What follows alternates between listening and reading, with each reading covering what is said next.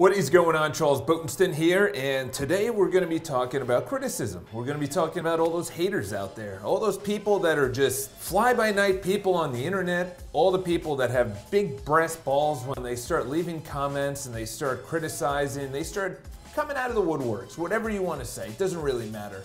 To me is that, this is the thing, is that if you are not getting any criticism, you're not doing anything. If you're not getting any feedback, you're not doing anything. If you're not creating anything, nothing is original. Okay, here's an example, is that Evan Carmichael has a very successful YouTube channel, and it's called, I think it's under his name. And essentially he takes a lot of pieces on the internet, all these videos, and he compiles it and he produces it. It's good.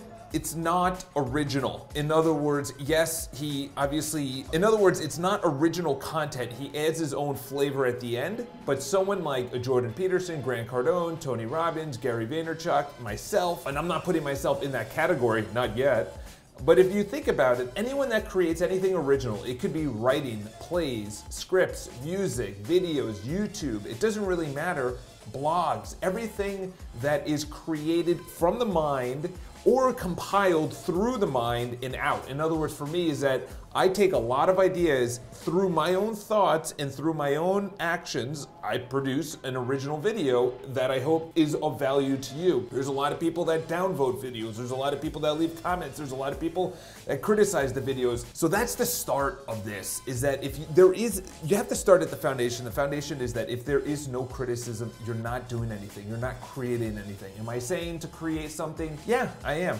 actually. Because if you're going through the world and you're a business person, at one time you're gonna get feedback from your boss, from your manager, from your client. If you're an account manager, someone's gonna say, I have a perfect example, is that, so someone's gonna be taking over our BPI Instagram and our BPI Lifestyle Instagram. We just came out with our second issue, or we're about to, I should say, or whenever you see this, we just came out with it.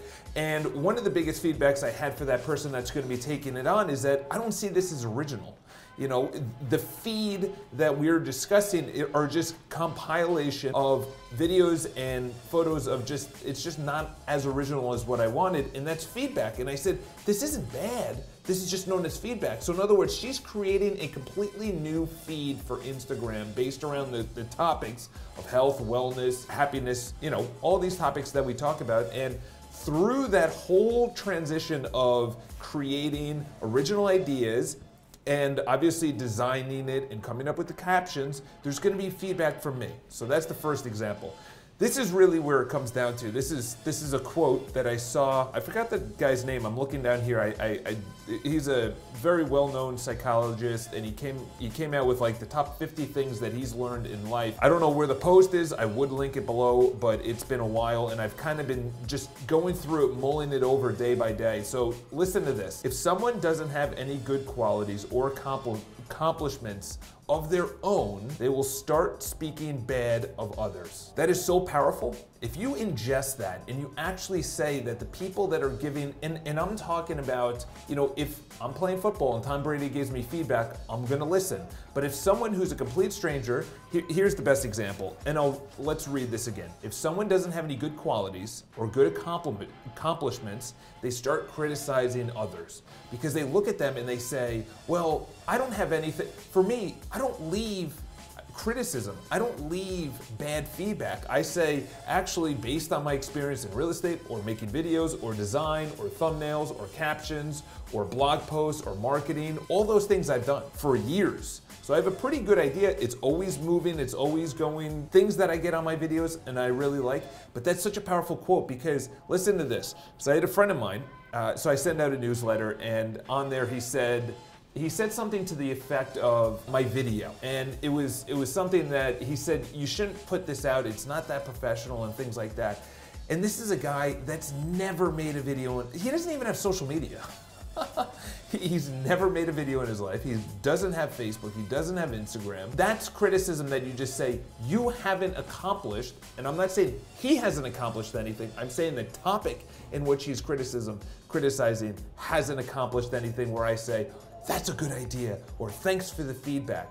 Yes, there are people that are your customers that are receiving it. You know, you guys, you send it all the time. Hey, listen, turn down the music, or I wish it was shorter. I wish it was edited. I wish it wasn't edited. I wish it was, you know, whatever the case is. I take that in and I say, okay, what do most people like? If you're going throughout life and you're only getting feedback and you're only adjusting to them, you're not, as Seth Godin says, producing what you want to produce. Seth Godin talks about that all the time. He says, whether you're talking to a person of 1 or 1 million, if you are talking to 1 million people, it's very watered down. Once you get to a point, obviously, it could be up to 1 million, but you start watering down the music for the masses. But if you are just dialing in your exact message to the exact amount of people, it could be people in Iowa that like rock music, you know, whatever the case is, very singular. I continued to write down a couple other notes before I pop off here. The lack of perspective of how good we have it right now essentially creates the criticism. So in other words, when someone says, my buddy, he said, I don't know why you're putting out these videos. It's not professional. You don't look professional. I don't know why. I'm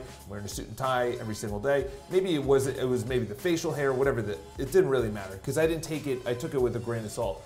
Is the perspective for me is that if that is the worst thing that happens to me, someone says, a good friend or family member or society or comments or whatever the case is, if someone says that and that is the worst thing that happens today, we have a pretty good life. We have a pretty good life. I just hear words or a comment or something below. Seth Godin has also talked about he's never read a review on any of his books, good or bad. Because he doesn't want to be affected by that. He produces his work, he puts it out into the world, okay? Maybe he's an anomaly, I don't know. But Steven Pressfield has also talked about that. He said, when you make original content, you will get criticism. Whether it's from people that are good, people that are bad, from your customers, not from your customers.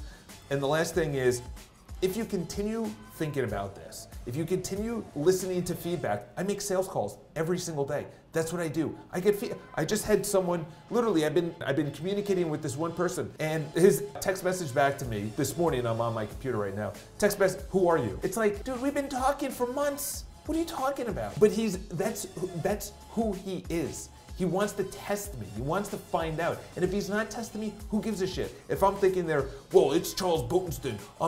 We've been communicating for months. No, that's going down the wrong route. The biggest thing is see who it's coming from, see what the actual criticism or feedback is, and then adjust or don't adjust. You can take 2 routes.